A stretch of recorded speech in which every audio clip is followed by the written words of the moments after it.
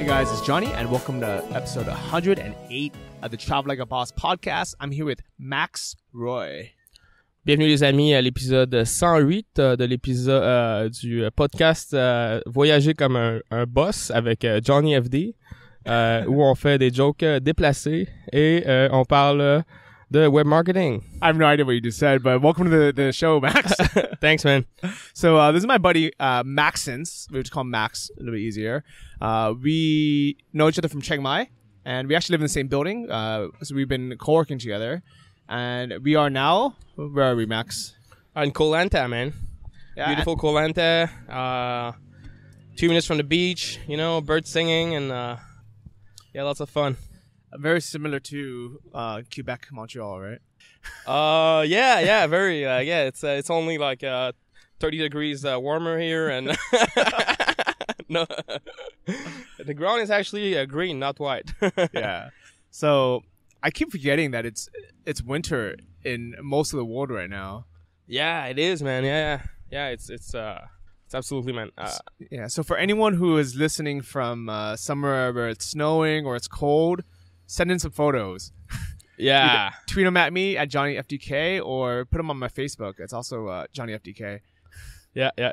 I think it'd just be fun to watch, and then the next year when you guys make it out here, we can bring them back up and just be like, remember this?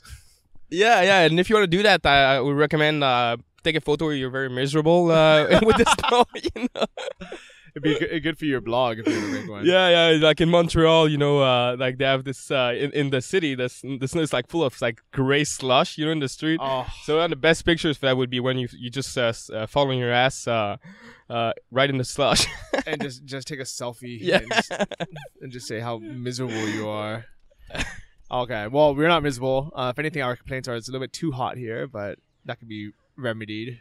Yeah. But so the reason why I actually wanted to have Max on the show is not only to talk about some of the cool stuff that we've been doing together here, because we went on a couple of trips together, and this weekend we're actually going dirt biking. Riding. Yeah. That's gonna be exciting. Oh yeah. I'm actually glad that you're forcing me to do this, because there was almost zero chance I was ever gonna sign up for this myself, because in my mind I'm just like it's dangerous, it's a waste of money. I have a scooter, I don't need a dirt bike. But when I really think about it, I'm like, why don't I want to do it? It'll be fun. It's going to be an adventure. I think I'll enjoy it. Yeah. Because I went ATV riding in Chiang Mai, and that was also forced to me. I wasn't going to go, but my friend Chris was like, come on, let's do it. And I had a great time. So I think this will be the same. Absolutely, yeah. And I think the dirt bike is just as nice as the ATV. And, just think about, riding super fast on the beaches, and going in the little trails of Koh Lanta. And then through the jungle, too. Yeah. So I'll report back and see how that is. But Max has also forced me to join a mastermind group. And that's actually the main reason I wanted to have him on the show today, is the mastermind, even though I've always heard about this, and I bet you guys listening at home, you guys have heard the term mastermind, or you've heard, the benefits of it, but you maybe you're not a part of one yet. And I'm going to, in this episode, hopefully we can kind of convince you some of the benefits of it, but also give you some tips on how to start your own. And you don't have to spend, a ton of money to join one. You can basically just create your own. So how did the idea for the mastermind start? Like, why did you decide to force me to join one? Yeah, basically the mastermind, man. I think I'm just, it's been like 2 years. And would you like me to give a little intro on kind of my business and what I'm doing? Okay, cool. So just to put you guys in perspective, so what I'm doing, I'm selling fitness programs. So I help men lose weight in the French market. So basically, I have a 90-day fitness program for men to work out at home and lose up to 36 pounds in 90 days. 36 pounds is my best client results. And so my clients lose anywhere usually from like 15 to 35 pounds in 90 days with the program. And so I've been working on that program for the last about 2 years, I would say. And in the last 6 months, I've been like where it really racked up.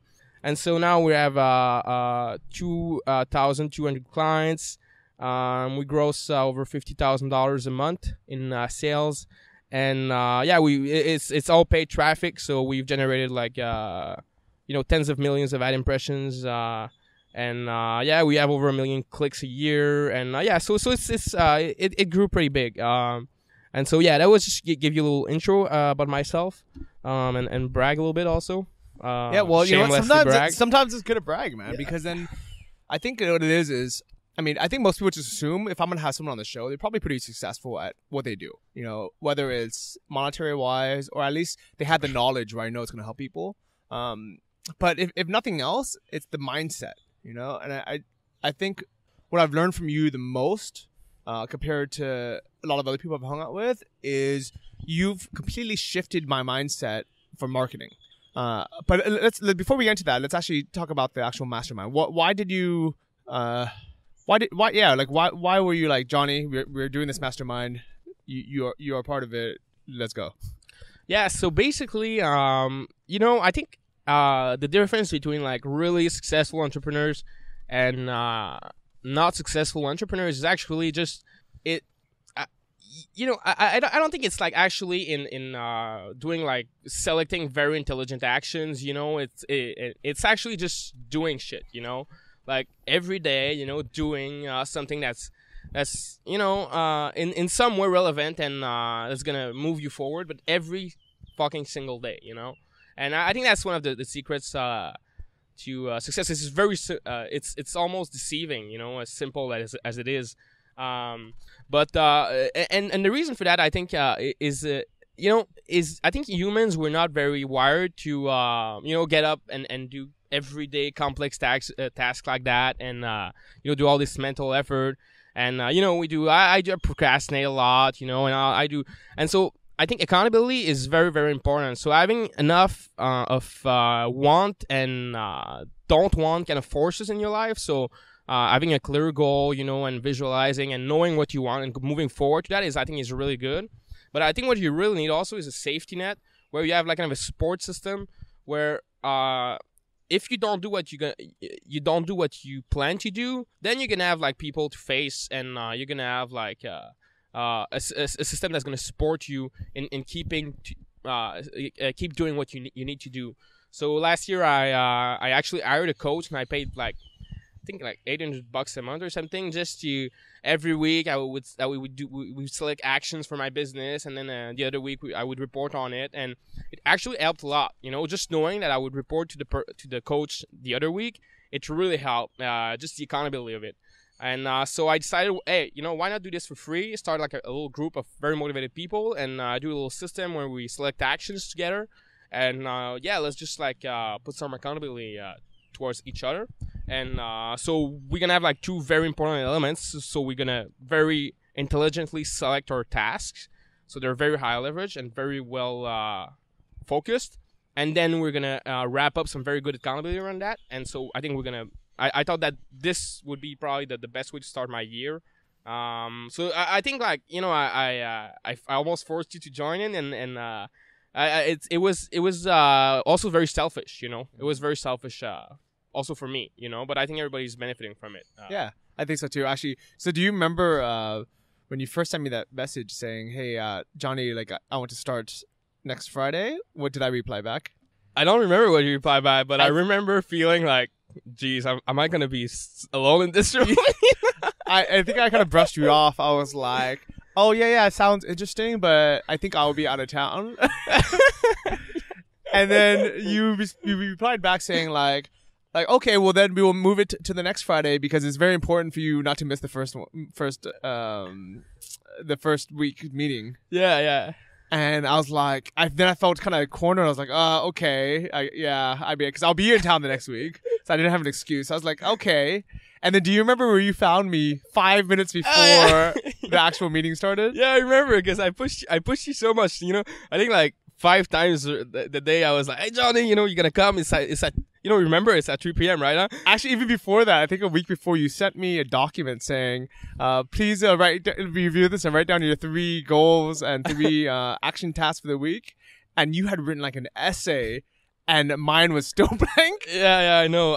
And actually, I don't even think I opened it. I think I sent you a message like the day of saying, oh, can you send me the link again? Yeah, I remember that. And but actually, you know what? I knew you would. I knew you'd show up and you'd kill it, man. Yeah, I knew it. Well, you know what? I have to thank you for really, drilling it and like, basically knowing that I would benefit from it. So you had no, I guess you almost had like no fear of forcing me to do something that you knew was going to benefit me. Maybe that's why you're a good personal trainer, because I would imagine when you're training people, you'll force them to do things that they are either uncomfortable doing or they're lazy to do, but they should do it, and it'll benefit them, and they will thank you for it later. Yeah, I think that's what it makes me think of. It's not even personal training; it's actually a higher level than that. And I would say, people talk about marketing as if it's kind of something with a label on it. It's like CrossFit, marketing. It's like we need those words to it's like symbols to put complex systems of ideas together in a simple word. But actually, marketing, what it really is a persuasion, And I think the best marketers, they have the basic ingredients to be able to feel deep inside that if they do not almost force the person to take whatever needs that they have to force the person to take the action that they need to do, they're making a disservice to the person by not forcing them to take the action that's the best benefit to them. And so I think when you have like that perspective, like your product is of so much value that is it would be a disservice not to take every manipulative action for that person to take action and buy your product.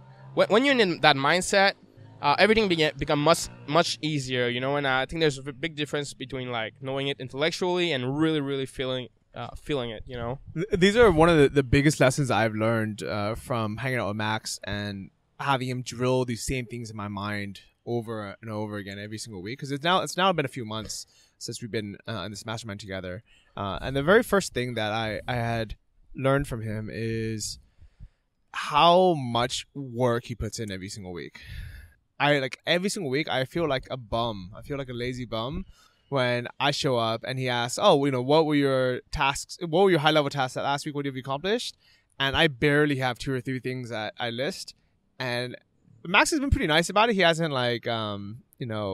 he hasn't made me feel bad intentionally. But those things that I did were the things that he had put on under his like bonus 1 hour tasks. And he would literally have like a list of like 14 items of high level items that increases income or increases business or get him more traffic done. And what that made me realize is, first, I'm lazy, all right? But it's not even that. I was asking myself, I was like, why am I lazy? Why am I done doing this? Because I want to do it and I have the time, I have the energy, I have the skills. And I really had to ask myself, I had to dig deep and I asked myself, why am I not doing these things? And I realized it's because I spend all my valuable hours in the day, the first couple of hours, responding to like customer service questions or emails that I don't really need to, it shouldn't be me responding to, or just dealing with stuff that like I honestly don't mind doing, but it's not going to move me forward. It's those things that like some people say that when you become an entrepreneur and you start like, let's say you start like a lot of entrepreneur businesses, like either coaching or having a course or even starting a store, you end up giving yourself a new job. And it's not a bad thing. I don't want people thinking like there's any regrets, because this is the best job in the world. I wake up when I want. I can go to the beach when I want. I can work from wherever I want, and I'm getting paid more now than I did at my normal job. So why wouldn't I want this job, right? But what Max had made me realize is that's step one. The step one is that location independent freedom, maybe even scaling the business to make money. But then the next step, the higher level step that I need to start doing is completely freeing myself from these day-to-day tasks where I don't even have to think about. I don't have to waste any of my mental energy. And one thing I learned about Max is like you don't do that. You don't answer customer service emails until what time? Yeah, and that's I would say like thanks for that. I really appreciate you saying that. I do work a lot. That's a fact. I always worked a lot. Always been hard on myself. And it's been good things. It's been a good thing and a bad thing at the same time, because sometimes it's good to have that kind of you manage yourself and you give yourself a lot of rest and all that. That's good for longer term. But yeah, man, I'm not the best at outsourcing, I would say. I think you're probably better than me at outsourcing. But I think what I'm good at is actually, I'm good. I would say I'm good at, like Tim Ferriss said, ask for forgiveness, not permission. And I'm kind of good at that. And that's why, sometimes I have customers. I have a lot of customers. Sometimes I need to deal. My customer service person cannot deal with the issues directly, so I need to do that special refund or answer that urgent request or whatever it is that I need to do. But sometimes I just won't do it. Usually, like if you send me an email, I probably won't answer. At least it will take at least like 2-3 business days for me to answer your email, because I will never answer emails after before 5 p.m. every day. And a lot of days I just don't answer emails because I just want to keep doing my focus thing after 5. And Fridays afternoon I will clear up my emails. But aside from that, no, I don't. I never like those 4 hours at the start of the day. They're so precious. That now. Before I used to be email addict. I couldn't start a day before without clicking on that. Now I'm kind of disgusted almost by the email box. Because it is just filled with so much reactivity. It's just filled with the email box. For me, what it is, it's other people's agenda. Forcing it onto yourself. So so as soon as I enter the email box, the first thing I know is I'm gonna be doing stuff that's valuable to other people and not me. And so I'm kind of so when I'm doing my thing, I'm depositing into my life account, and when I'm in the email box, I'm withdrawing my most precious resource in life, which is my time, and I'm sending it to other people's account. So but you gotta do that, because life. It's all a matter of working together but I think pay yourself first. Yeah, I think that's great advice. And so one of my goals for this next 6 months is to be able to completely free myself 100% from these little issues, and usually it's not a big deal because I have customer service people who take care of the majority of the problems. But just because of the time zone difference, where I want to catch people at the end, at least by like the end of the day, and get back to them if they do have a question about something. And because of that, I'm burning up all my mental energy pleasing other people before I'm using that energy to grow or create a new business. And Max has helped me realize that like the limited amount of mental clarity that we have each day is better utilized creating value for other people. So instead of me making 1 or 2 people happy that maybe like a shipment got sent to the wrong address by accident and it was nobody's fault, but now we have to track it down, what is a better use of my time is creating something that'll really help a lot of people versus trying to patch up problems for one person, if that makes sense. Yeah, absolutely, man. Really good with that. So the other things that I've kind of learned is what we were talking about earlier, where you said like it's better to, if something is good for people, that like a service or product that you have, whether it's getting people in shape or helping them, clear up their day or have less stress or make money. If you have a good product, it's almost your duty to like force them in whatever way you can to take action. And with marketing, me and Max actually have very different views on marketing. And maybe I'll end up, in the middle somewhere. But it's really nice having him stretch my mindset, almost like a rubber band. Where my mentor with all this online marketing stuff was Anton Kraly. And for the longest time, for like the first 2 or 3 years that I knew him, he was Mr. Soft Sell. He would only email you one time and he said, hey, here's a course. If you want to buy it, here it is. If you don't want to buy it, it's okay. And he just never forced it. He never pushed it. He never had any crazy marketing messages. His sales video was him in his mom's living room saying, hey guys, I'm Anton. I've done really well with this concept called dropshipping and I would like to teach you how to do it. If you'd like to join, here's some information. Here's exactly what you need to get started. Here's even all the steps. But if you want to take my course, I can show you through videos how to do it. And that's it. No hard sells, nothing. And then once every year, he would send one email saying, "Hey guys, just to let you know, I've been adding more content, so it's time to raise the price. So next month, the price is going to go up to, by X amount of money." And he did this for like 2 or 3 years, and this is the method that I've been following. I'm like, I like this a lot. This is like the best way. It's not, I see like these other internet marketing products that like do these flash sales, or say like, you have to buy now, you have 12 hours left, and you see a countdown timer, and like, but do you want results now, you have to buy now, and like really, really hardcore messages. So I used to really shun away from that, thinking like, that's bad. The way Anton does is better. But what's crazy is in the last, I would say 3 to 6 months, Anton, especially after he redesigned the course and he added all his new content to it, he has completely switched. I don't know if anyone signed up for his email list lately, but it is hardcore now. It is like saying like, like if you don't act now, like the price is going to go up again. Or like, why you've been rating, like you've been on my email list now for X amount of time. Every day that you wait, you're losing money. That like you're not getting started, like things like that, like really like time sensitive, like big marketing words saying like, like act now, act fast, stuff like that. And at first I was like, whoa, that's really weird. That's really unlike him. And the funny thing is when I hang with him, he's still not like that. He's still like such a genuine, down to earth guy. But what it is exactly what you said, where he knows his product is good. He knows that if people actually sign up for the course and actually take action, they will end up doing well, and they're going to be happy. There's so many success stories. There's so many people using Anton's method that is successful, that he's basically decided like, well, if I can help more people, why not hire a great copywriter and someone who does like really, really like cool email marketing, or like these crazy launches, and why not basically like really harshly convince people to take action. Yeah, I mean, for me, is that the way I see it is just an example, like Johnny and the listener.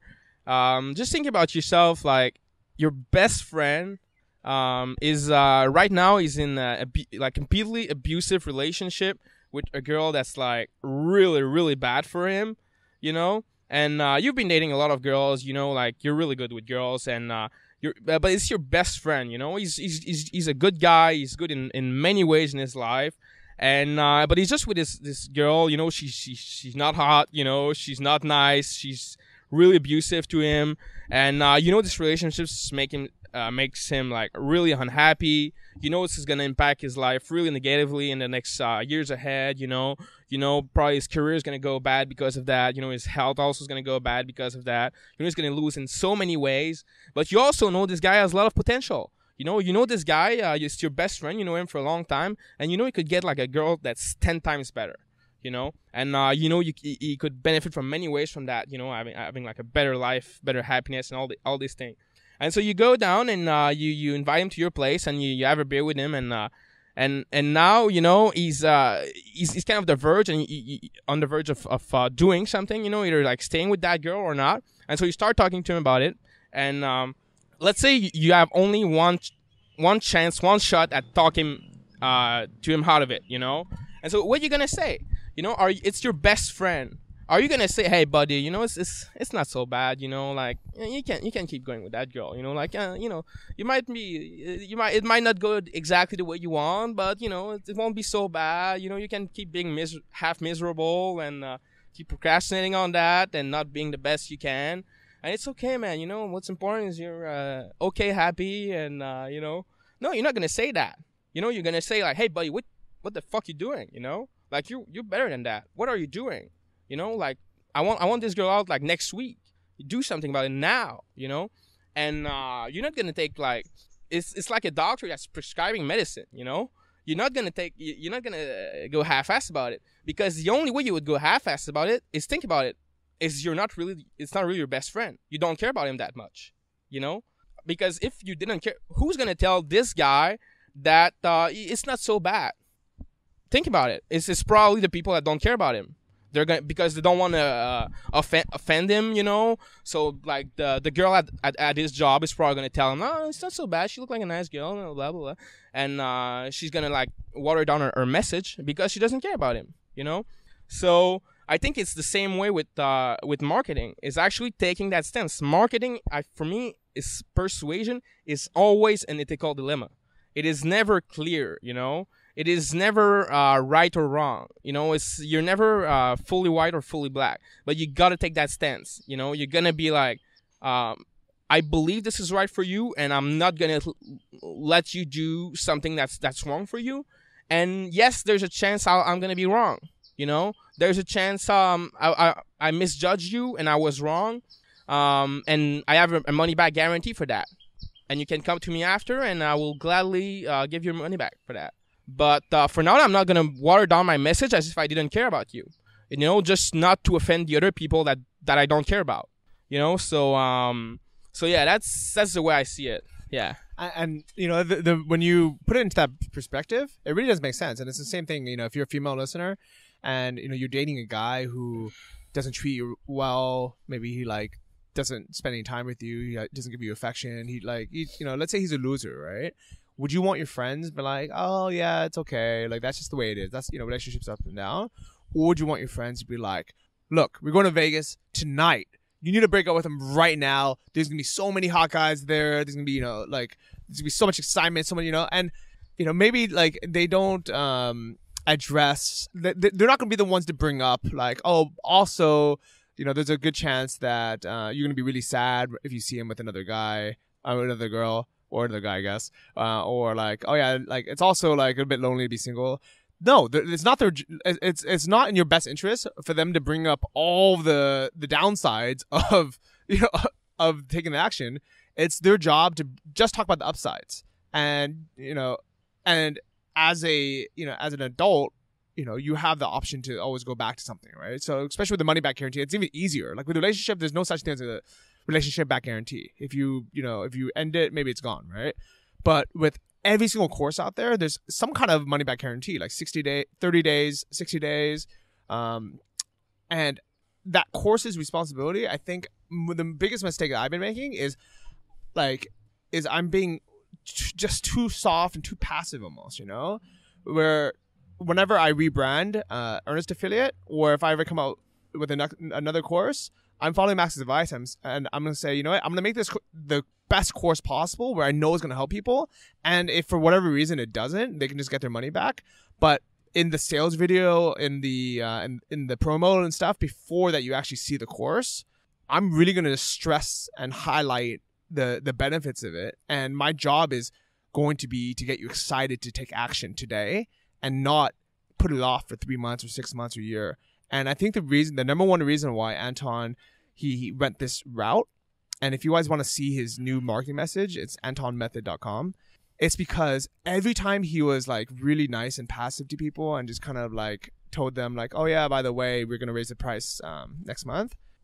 Every single time he's raised his price, and he's done this now, you know, many times in the last couple of years as he's added more content, people still, regardless of what he says and how much advance warning he gives people, afterwards people always complain. The number one biggest complaint is, man, why'd you raise the price? Why, you know, when I checked it, you know, last month it was only $1,000 and now it's $1,500, you know, and the same thing happened when the course was $500 and it went up to $750. And he said, like, no matter what I say, like, and how much advance warning I give people, the same freaking people complain, like, oh yeah, like, why did you raise the price? Why did you raise the price? You know, when I checked it last. And then here's the key word is they had the opportunity to have bought it 3 months ago or 6 months ago, 1 year ago, maybe even 2 years ago when they first heard about it. And the fact that they didn't, maybe that's Anton's fault.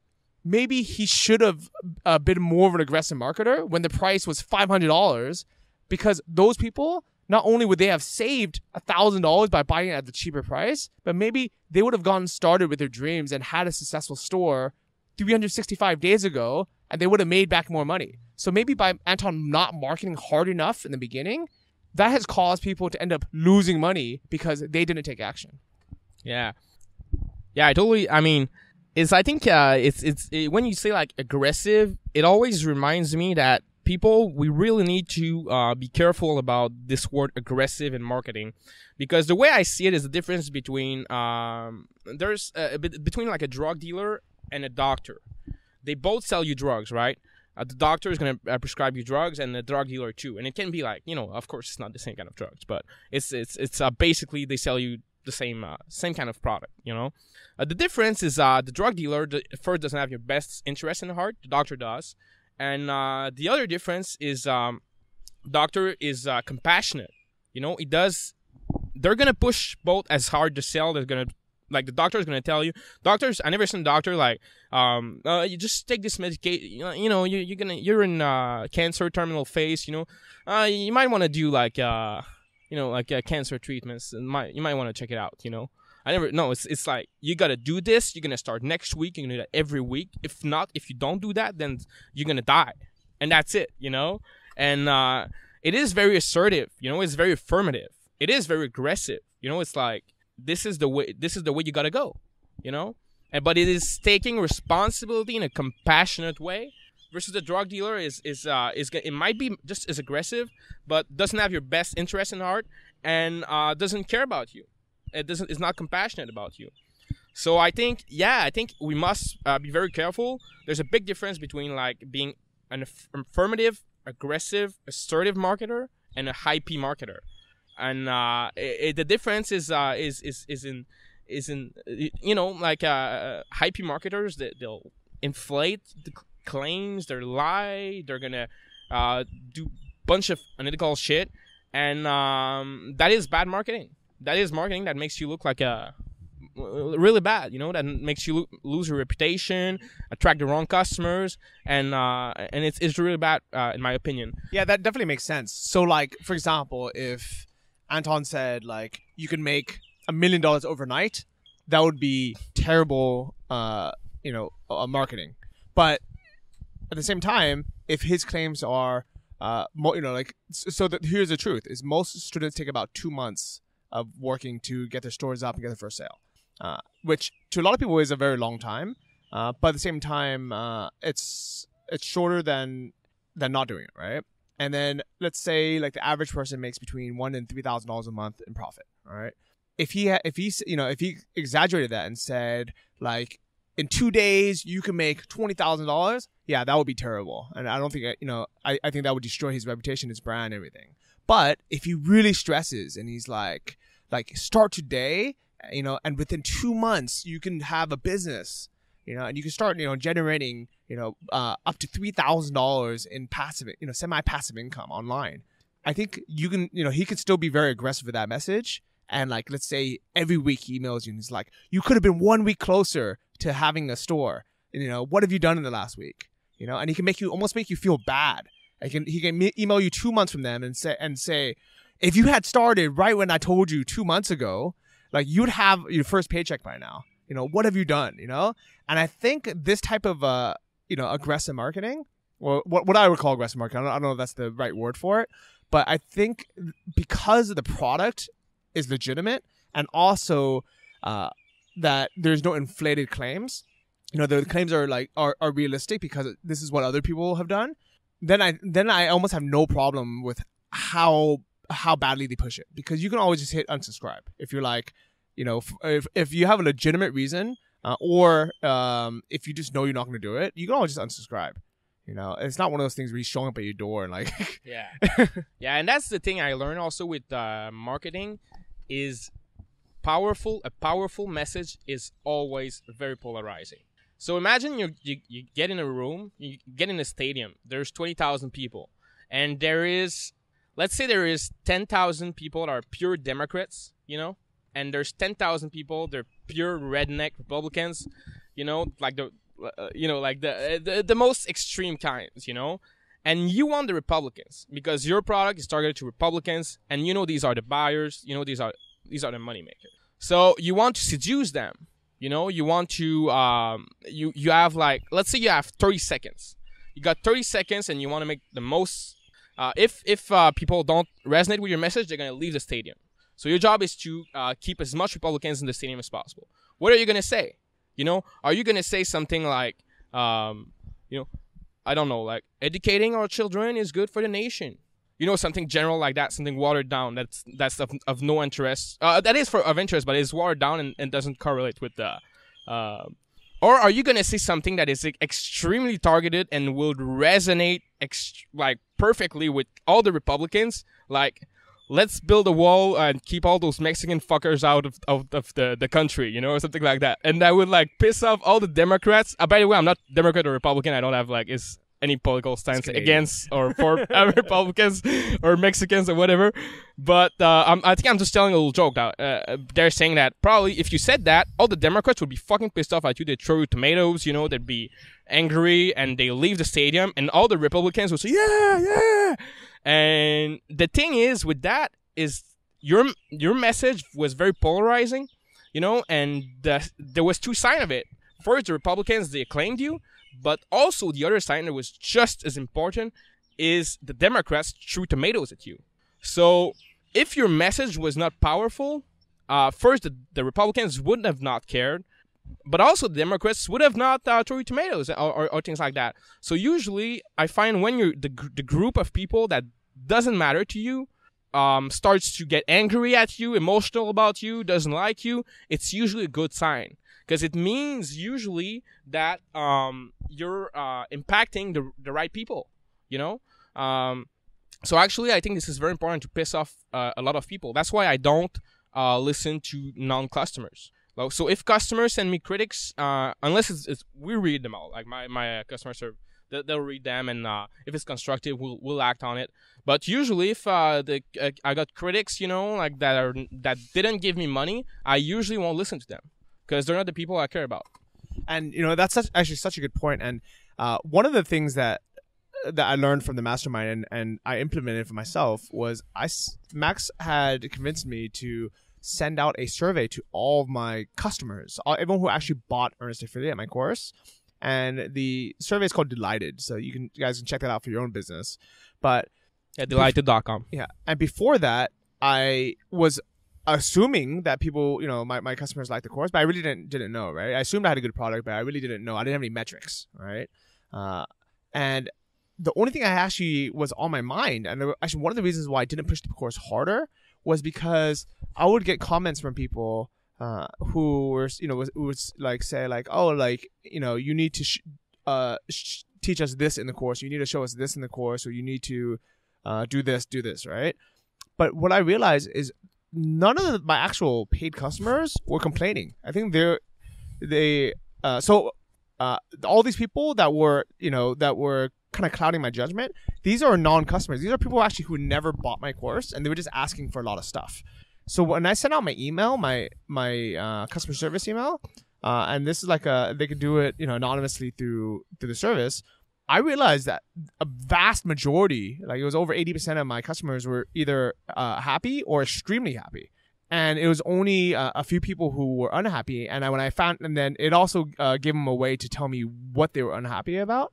And all I did was I addressed those issues. And it turned out those issues almost had nothing to do with what non-customers wanted. And after that, I realized I was like, number one, I have a great product that I should be very proud of. I should also fix the couple small things that my paid customers were unhappy about, mainly that the last couple automation videos were not uploaded yet. And honestly, that was one of those things that I put off for way too long. But in my mind, it was because I was still kind of split testing things for myself and making sure that my recommendations for tools I use for automation was what I really wanted to recommend. And that's why I kind of kept putting it off. And I kept thinking like, oh, well, most of my students aren't at that level yet, so they don't need that video yet. But what I realized is some people were there. They were unhappy that it wasn't complete. So I'm very happy to say that because of that, I learned a couple of things. But more importantly, it made me finish my course. So if you sign up for Earnest Affiliate now, it is 100% complete. But even more important than that, what I realized is for people who aren't in the course, who have never paid to join, they really have no say. You know, their say is they can either not join, which is fine because they don't need to join, you know, and I shouldn't worry about what they want. I should worry about what my actual paid customers want. Yeah, absolutely. Because then you want to please like the Democrats, you know, It's like I totally get you. Yeah, that's I mean, especially if you got like a low barrier to entry. You know, like you don't have a course that's like $20,000 to get in. You know, I think it's like $200 or something. You know, and you got a money back guarantee for anyone that's interested in building a serious business that's going to generate thousands of dollars a month. You know, what is the barrier to entry to that? So I had this one person who kept commenting on all my income reports, saying like, I want you to show me your dashboards. I want you to log in and show me your dashboards and show me like a video of you doing whatever. He's like, I want your password to your dashboard so I can see like how much money you're making in the back end. And I'm like, first off, who are you, right? Yeah. Why would I show this to you? And then I was like, and I was like, are you like? And I was like, look, this stuff is like most of the stuff is in my course anyways, you know? And they wanted so much. And I thought about it and I was like, they're not even in my freaking course. All right. So if they're in my course, I'd probably do it, to be honest. And here for every single person who's in my course and who's a paid member of Earnest Affiliate, anytime you see me anywhere in the world and you want to see any of my dashboards, I'll show it to you. And you know, that is what one thing I'm throwing out there right now. But if you're not a freaking member of my course, you never paid to be a member, you do not have this fucking privilege. Yeah. Yeah. And one of the things I learned with Jay Abraham, which is a great marketing mind, is that's from Dan Kennedy actually. Which is free advice is actually most of the time is detrimental to the person. So giving free advice to people that feel entitled to have it is actually most of the time is detrimental to them, because they have the people that usually want the most free advice, that feel the most entitled to get your free help, and that will feel upset because you don't give them the free help, is that this mental bias that the information you're giving away is not valuable enough to pay for. And so if they're not willing to pay with their money for your advice, they won't pay with their attention or their time. It's the same thing, you know? So basically, by helping them with your free advice, you're training them to keep thinking that that information is not valuable, you know? So, and what you do with free information, I don't know the last time I actually paid attention like really hard to something that was free, just because it's free. You know, I will, if I pay like a lot of money to a course, that's when I'm going to do, even only $100. That's when I'm going to do it. Like, I'm going to sit down and do everything for 2 weeks about that course, you know. Watching a free video on YouTube, even if it's really good, you know, most of the times is just, you know, is just information, you know, whatever. Or podcast, you know, it's casual information for me just because it's free. So you're losing your most valuable resource by actually, I know it sounds kind of weird, you know, but I believe the best thing to do with these people is, yes, your free stuff, give your self-help free stuff, give it to them. You know, it's there. It's for them to check out. But if they want your personal help, you know, and they're actually requesting like a lot of things, what we do at my company is I just have a very simple message that I encourage them to become a client. I just say like, hey, thanks so much for your question. My assistant just that's what she replies them to, and she just say like, hey, thank you so much for your question. Maxence is too busy with all the clients he's got, you know, but he's happy to help you if you want make the investment. Otherwise, here's all our free resources, and thank you so much, and that's it. You know. Yeah, I think that's super smart. You know, and I need to really start doing this. Like, so from now on, if you are gonna leave like let's say a comment on my blog, and you're not a member of a course, I'm not going to spend half an hour writing up like a detailed response that only helps you. If it's something that like I know will help like a lot of people, you know, or something that I wanted to write about anyways, maybe I'll create a whole blog post about it, right? Because I do like giving free information. But I think no longer am I going to waste my mental energy helping like a specific person who's not going to take action anyways. That's not going to, you know, especially people that feel entitled to it. You know, I think if someone is like really humble and they're like, you know, Johnny, like, I really appreciate the free content you give us, and I would really like your advice on how to do this. Yeah, I'm very happy to help them. But if someone is just like, hey, give me this, now give me this, and give me this, I'm not going to waste any time with them anymore. Yeah. And especially if they're going to do it anonymously and they're not even going to like bother making an account or linking it to the Twitter or their Facebook, or like having a profile photo or even having a name. Why would I help these people? Like, and why, like, and the people listening to this, and, you know, I'm assuming the majority of you listening to this, you're just like normal good people, and you're thinking like, oh, do these people even exist? Like, they exist, and like I cannot believe, I don't understand why some people feel entitled. I don't know if it's they have a mental problem.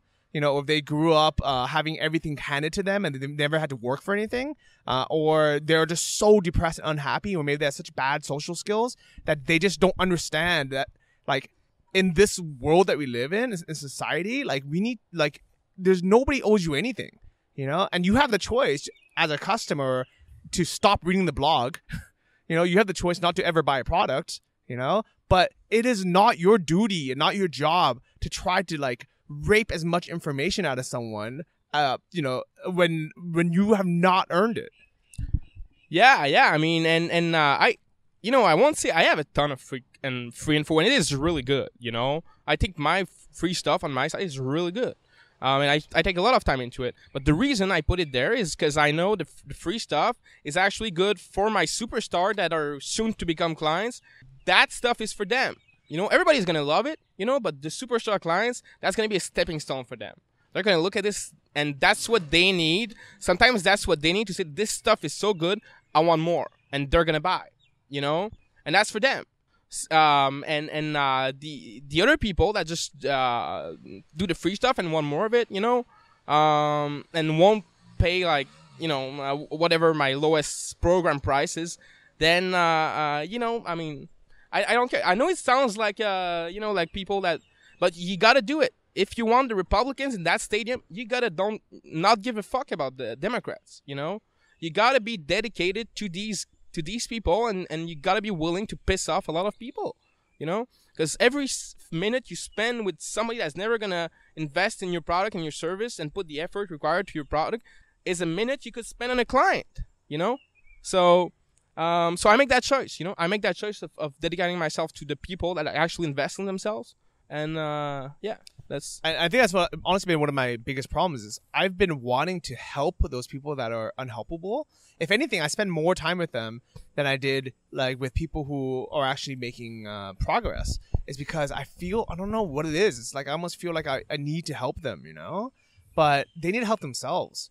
Like, I can provide the tools or the resources or enough to get started, or like point them in the direction and say, like, this is, what would benefit you. But if someone is like so deep in that hole, like it's you're going to pull all of us down, with them, and it's usually their choice to stay in that hole.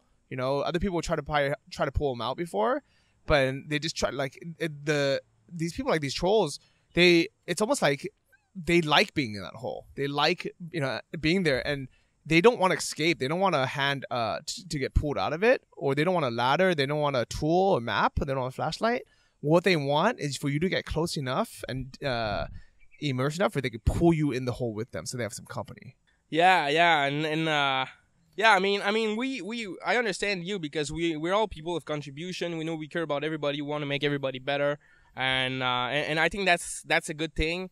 But I feel, and that's why, like my free things are available to everybody, and I'm happy even the people that are not, because it's not because someone, for example, is in that stage today, in that bad place, that in 10 years or a year or whatever, they're not going to be better, And so, but what I think what we must be ruthless about is our time, because time is the only resource that is finite, limited, and so we have to decide. Decide means like is mean cutting between, like, and that's actually, a great example is right here.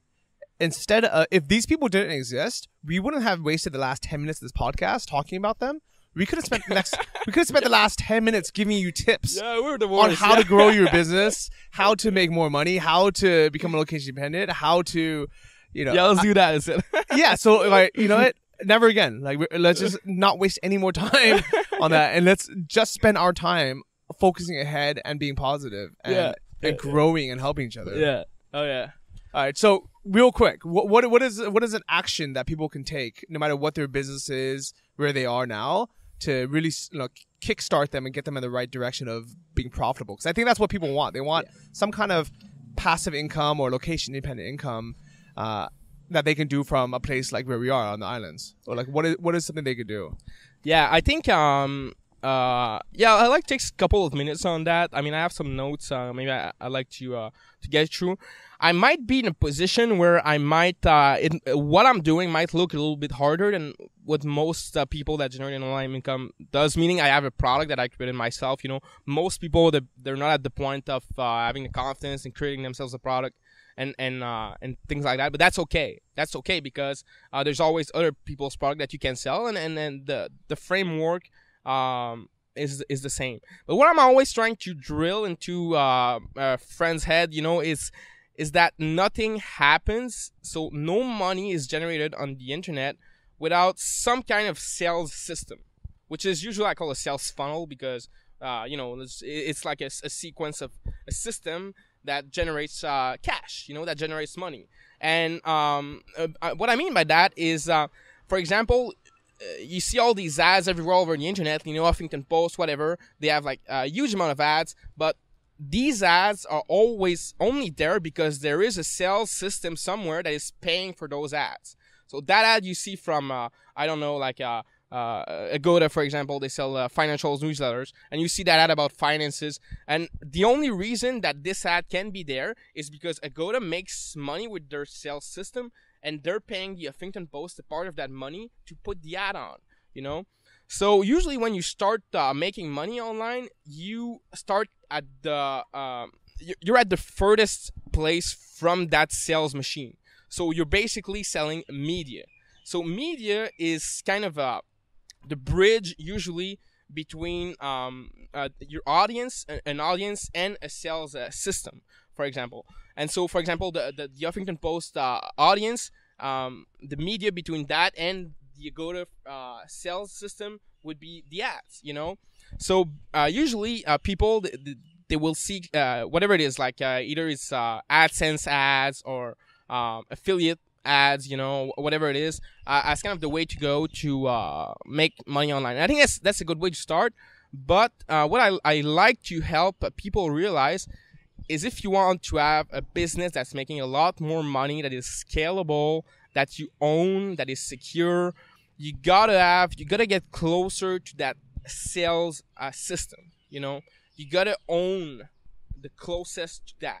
So, because to be honest with you, like from my standpoint, you know, media, like buying ads and advertising and all that stuff is kind of a commodity. You know, it is a little bit like very, very replaceable. I can go to AdWords, I can go to Taboola, which are ad networks if you don't know, or I can go buy direct to a site, you know, like Huffington Post. I can go all these places. I don't really care. You know, all I care about is I get the traffic and it's profitable.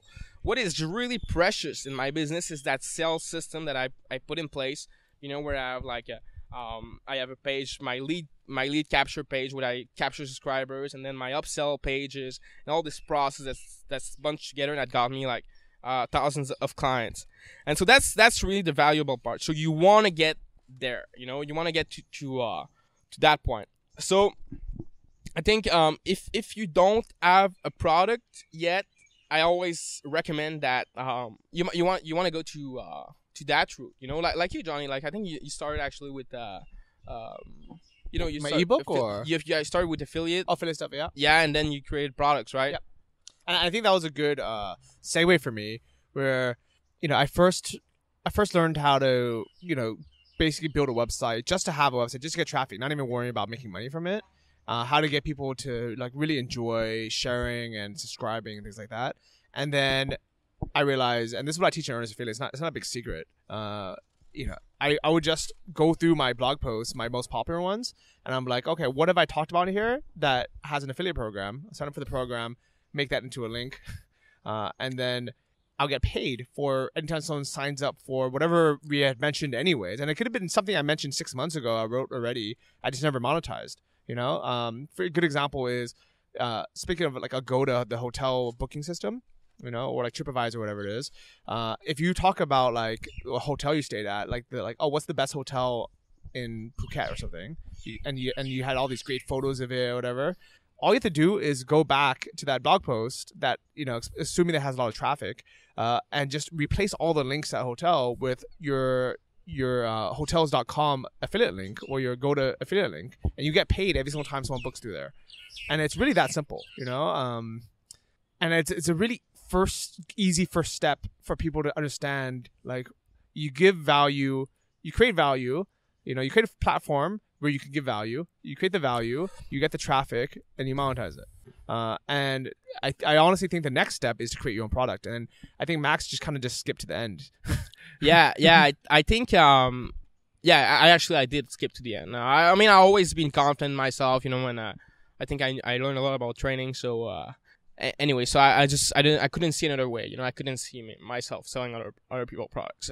But I think it's a good way to start. Actually, if I was to start from scratch, that would probably be a good way to start.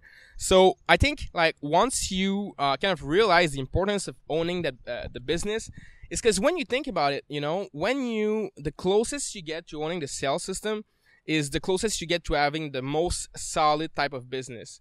For example, today, you know, I see a lot of people that they have like a big courses on like Udemy or Amazon, and I think it's actually really good things. These are a very good platform. They get you a lot of traffic. Some of the people I know, they have like amazing amount of customers on Udemy.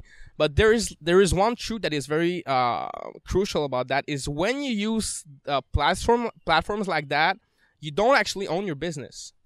Because, for example, if you sell a book on Amazon, it's great. I mean, it's amazing. You're gonna get probably a lot of free customers, and it's a good thing.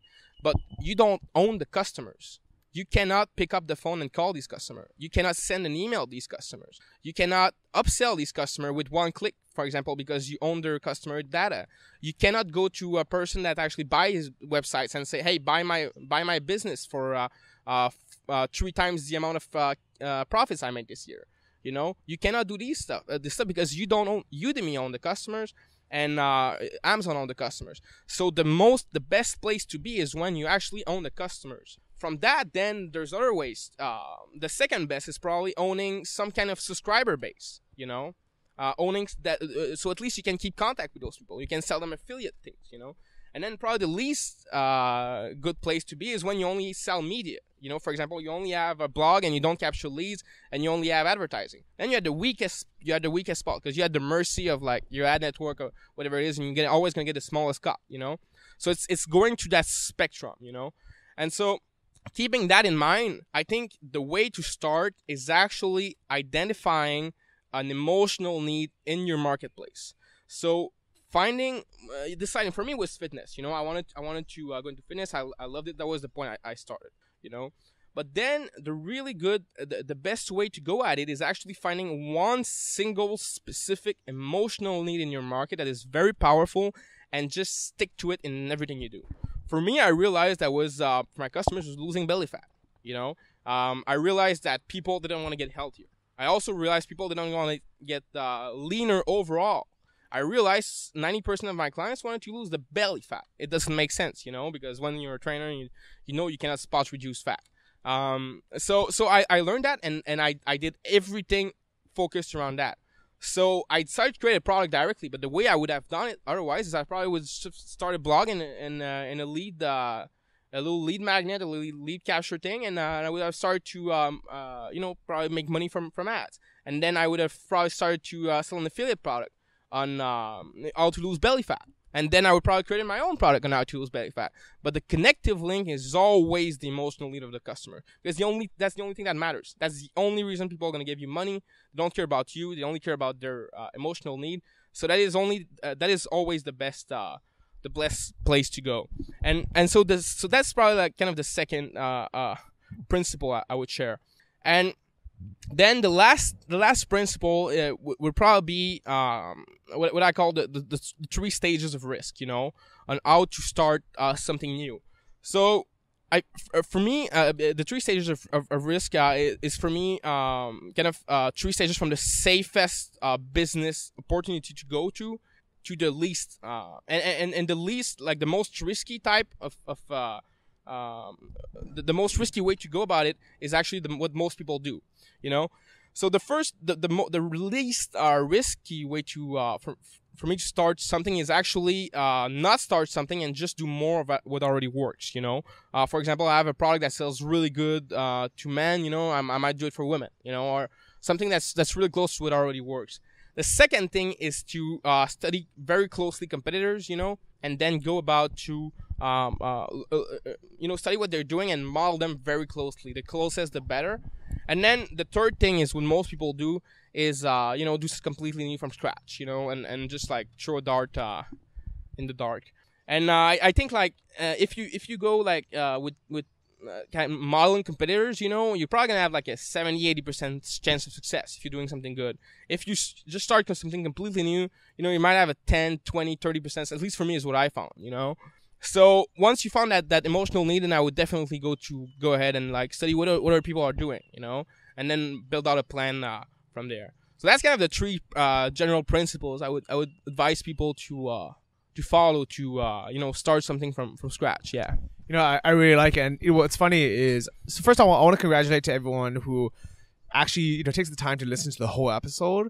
You know, one of the things that I realized is that if in the beginning of the episode I hyped it up more, like a lot of podcasts do, a lot of popular podcasts they do, you know, where right in the beginning, imagine if at the beginning of the episode I said to you, make sure you listen to the end of this episode because Max is going to give you 3 step-by-step tips on how to build your empire today, you know, and then you know, started the show, there would be a much higher chance of 100% of the people listening to the whole episode to stay for those tips, you know. And these are the type of marketing tactics that make some podcasts #1 on the iTunes store versus mine, which is still a very popular podcast, but it's not in the top 100.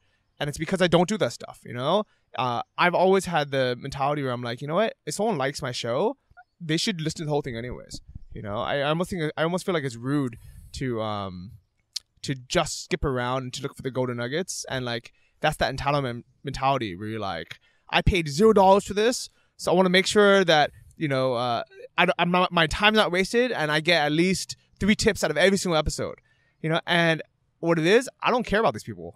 Honestly, I care about the people like you who actually listen to the whole episode because you enjoy the company, you enjoy the conversation, you enjoy the journey, and you realize the importance of, you know, of living life and being present and not just looking for the 3 tips that you think is what you need to change your life, and but what is really probably even more important is the other 49 minutes. Yeah. But what I've decided, especially after being this mastermind with Max, is if I want to sell someone a product and I want to be on the top 100 list or the top sellers, I have to use those tactics, even if I don't like it. Even though, you know, that, you know, in the ideal world, every single person is just going to buy my product knowing that it's going to help them, even though I tell them I don't like, you know, I don't aggressively market, or I don't like, you know, really hype them up. I would like them to buy the product anyways, knowing that this is something that would help them and they would really benefit from it. But the truth is, the harsh reality is, we need to almost kind of like nudge people, push people into the direction of helping themselves. Yeah. And yeah, I mean, would you like maybe to just send me like a little walkthrough of how it about like specifically I would go about to start something new, and give like very detailed resources people could use, you know, either tools, you know, that they could use to make more money online, or like resources. Would that be helpful to you?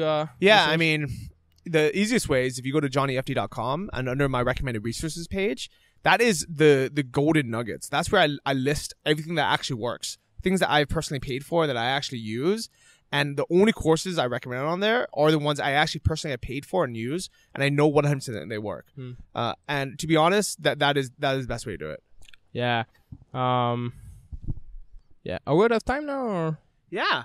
I mean, dude, can you believe it's been over an hour? Oh, really? How crazy is that, right? Oh, geez, I had like some valuable things that I wanted to, just a couple, like maybe 5 minutes again? Yeah, go ahead, man. Cool. Here's your bonus. If you stayed to the end, here's bonus tips from Max. Yeah. All right, so I told about like marketing and research. I just want to tell you guys like a specific way I would go about doing it. I'm actually launching a new supplement right now, so I've been to the beginning of this whole process again, and So what I used to do market research is nowadays, you know, you can actually learn everything competitors are doing.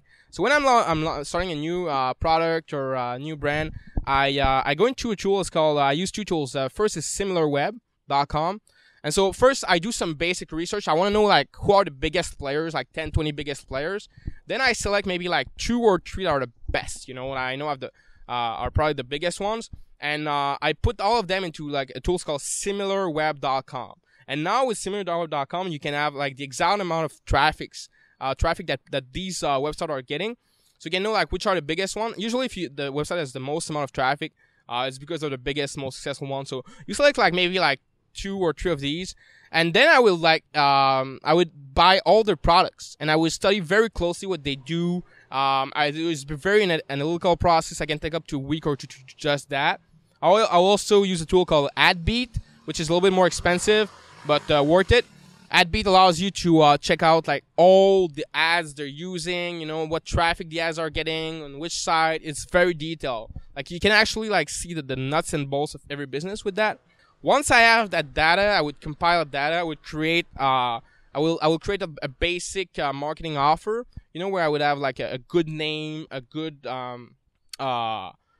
you know, a good emotional need, and if we're not talking about creating a product, I would at least like, yeah, the name is very important. So I would go to a process. I could actually put some notes about how to get a good name in the resources section. But yeah, and then once I created that, then usually I have a good blueprint on how to create something and start testing. The last thing I would do is if you guys are creating some kind of a product. For me, I will never ever create or produce a product before actually testing it on cold traffic. So for example, with the supplement, I already had 15 customers now for that new supplement, but I never created a product, you know, which is, you know, it might sound unethical, but here's the way I do it.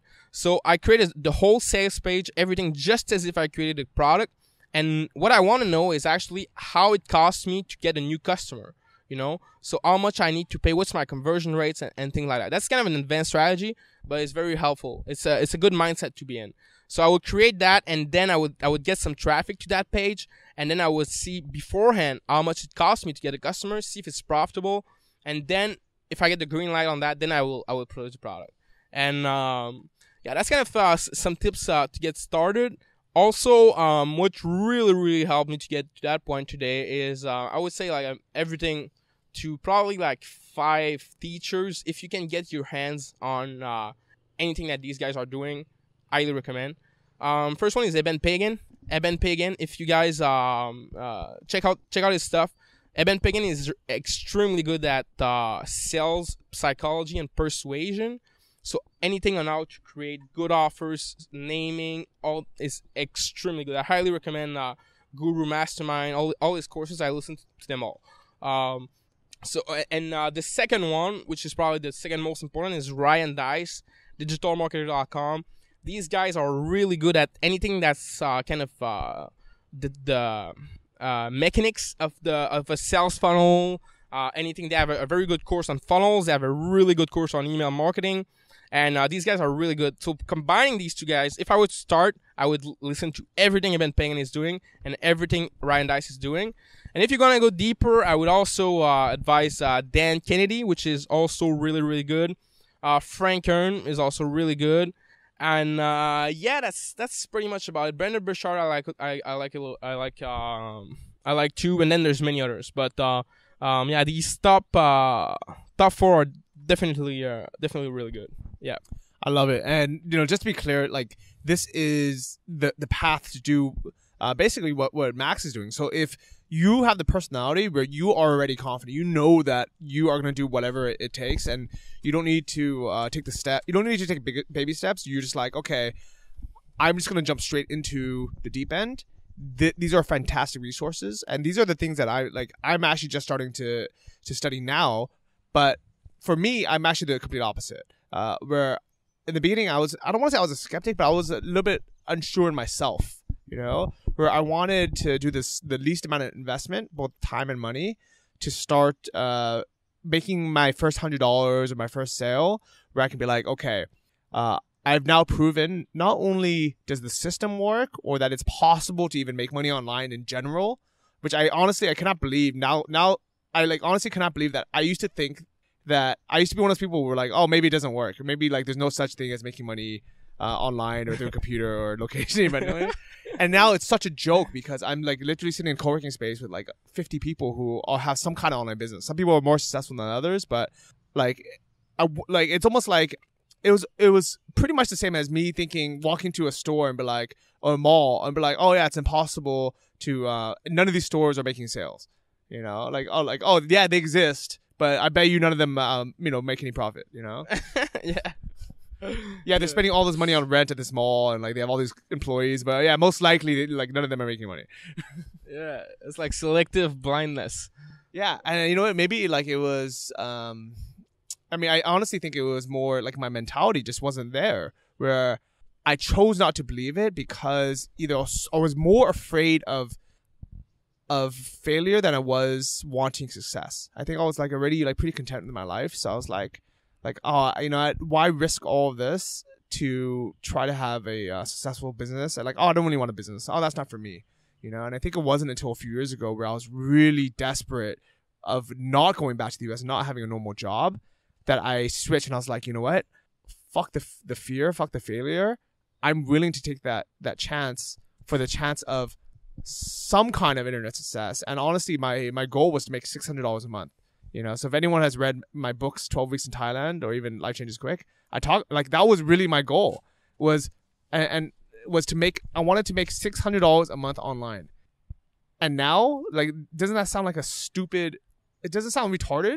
I mean, yeah, it seems like, it does. I mean, it's everybody's at his own, stage, but at the same time, you know what? It wasn't retarded because that was the step I needed. That was the first step I needed, Yeah, the first $1, man, that was probably the best. Yeah, and so if no judgment, it depends on your upbringing, your confidence, your success with other things. But if you can do it the way Max has done it, go for that because it works. Yeah, and then maybe like the last words I would say about it is like money is good, but contribution makes your life 10 times better. Actually getting up in the morning. I remember the first time I actually really changed someone's life, is when my first client of my program burned 36 pounds in 90 days. I realized like how much better it is when you actually change people's life, when you are like, instead of money driven, you're mission driven, and you get up in the morning to help people. Think about how much of a more happier, meaningful life you got when you're actually changing people's life and you get up for that, And the richest people I know on this planet, they're mission driven, they're there to change something, they're there to change the world in some way, and at that you cannot fail. You cannot fail to get up every morning, and to raise your torch above others, and to stand up for your mission, and to really help people. So the best goal, I think, is always like contributing to people. Help one person change their life, help 10 person, help 100 person, help 1,000 person, help 10,000, help 1 million, And I can guarantee you, you help 1,000 people, there's no way you're not going to make $1,000. You help 1 million people, there's no way you're not going to be a millionaire, And you help 1 billion people, there's no way you're not going to be a billionaire, That's how it works, for me at least. And where you're going to be at that point, and you're going to look at all the people, lives you change, it's going to taste really good, And you're going to look back and you're going to be really proud of yourself. And really happy, about what you did. And yeah, I like it. Max, thank you for all the value that you've delivered today. I'm really excited for everyone who is on the show, who's gotten so many great tips. If you guys want to take action, I recommend actually just rewinding this episode with a pen and paper and just taking notes, because I know we went through a lot of information. If you want to ask Max any questions, I've added them to the Facebook group, the Travel Like a Boss Army. It's still a free group, but you know what? Now after this episode, I realize, people don't appreciate free, right? So I'm gonna end up charging you for that eventually. So if you want to get in right now for free, just go to Facebook and type in Travel Like a Boss Army. Or if you sign up for the mailing list at johnnyfd.com, on there I'll send you a personal invite to the group. But also I'm gonna send you all my best tips on how I got started, how I think most people should get started. I wanted to quickly thank not only Max and ask how can people reach you if they want. I guess I'm really dedicated to fitness, so I guess if people want to ask like business questions and things like that, I'd be happy to jump in the group and ask questions here and there. And my site is actually in French now, so that would be kind of hard for you people to get to. But I'll have a link to that as well. So if someone happens absolutely. to be French and wants to join the course, they can do that.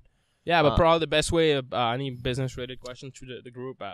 I'll be happy to. Very, very excited about that. And I also want to thank everyone who has been leaving 5-star reviews on the iTunes store, because this is the reason why people are finding the podcast. It's because the more reviews that we get, the higher it gets recommended in the iTunes store, in different podcast apps and things like that. So big thank you to Jedi Juice, to Iron Fox, to Stefo Marco, and Ian Hamilton, Clay Galado. Hope that's a Lamborghini Galado. And you guys are the best. So if you guys haven't taken the time to leave a review, I know it's kind of a pain in the butt because it's iTunes.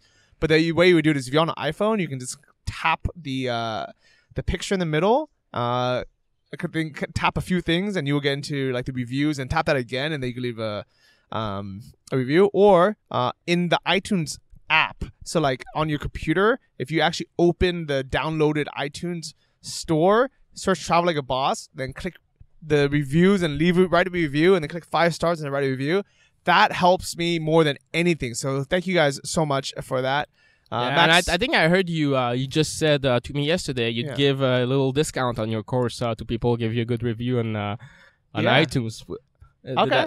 I could definitely do that. Oh my god. Yeah. So if you leave a review on iTunes and you buy the course, just send me an email and I'll credit you guys back. Or I'll give you something. Maybe I'll give you something for free that's an even better bonus. Oh, great. So go ahead and do that. Great advice, Max. I love it. All right. Thanks, guys. And I will see all of you next week. Okay. Thanks so much for inviting me, man. Merci. Au revoir. Thank you for listening to the Travel Like a Boss podcast. If you want to hear more, including the bonus, How to Choose the Perfect Niche episode, join our mailing list at travellikeabosspodcast.com. See you next week, and remember, if you want to travel like a boss, you need to be your own boss. So start your online business today and start living the lifestyle you've always dreamed of.